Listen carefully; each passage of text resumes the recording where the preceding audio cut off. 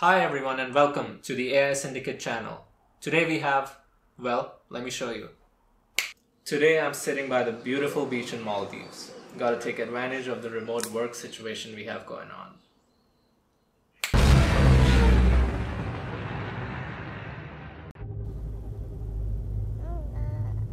Now I'm in the Razor Crest. Certified free, 7 days a week. That was fun to make. Now interestingly, I'm not using a green screen for this. And the camera I'm using is a regular video camera and not a depth camera. So how am I able to do real-time portrait matting? This was done using artificial intelligence. I'm your host Ansh Malik and this is the Innovation Showcase.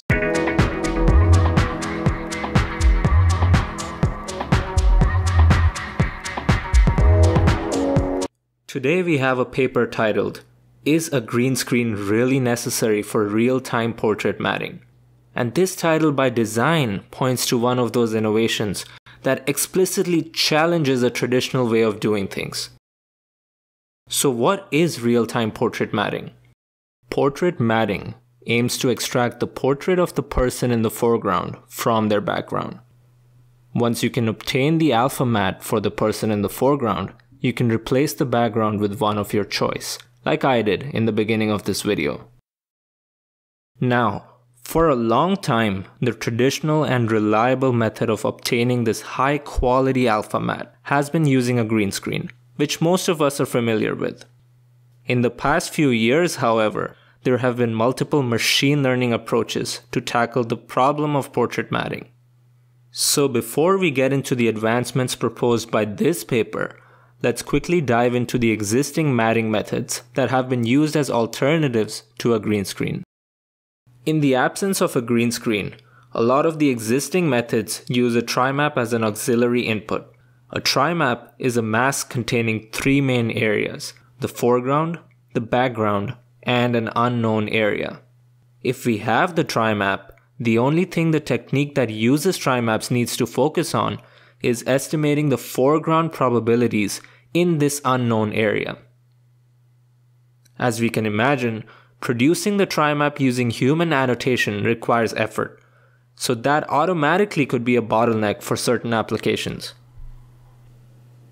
There are techniques that avoid the use of trimap, but some of them require an additional background image along with the image or video containing the human. Background images could change from one frame to another, so that serves as a limitation to this technique. That being said, there is a high-resolution video matting technique that was recently published which we might cover in a future video, so look out for that. Another method attempts to generate a trimap using a separate model and then uses a matting network. While that is a great idea, having two models becomes computationally expensive. Now knowing this, let's peek into the results from the technique that the authors propose. That is a pretty good matte. Look at the details it is able to capture. Not bad. But here's the amazing thing. The technique is able to do this using a single RGB image only. No trimaps, no background image needed. Wow. Now, if you thought that was good, this technique can run at over 60 frames per second on a machine with a single GPU, which means it can be used for real-time applications.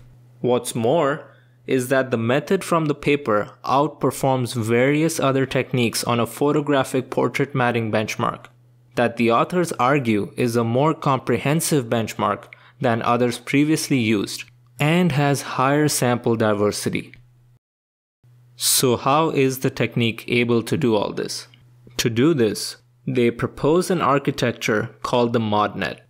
The key to this architecture is that it splits up the complicated task of matting into three correlated subtasks, and then optimizes those simpler subtasks simultaneously.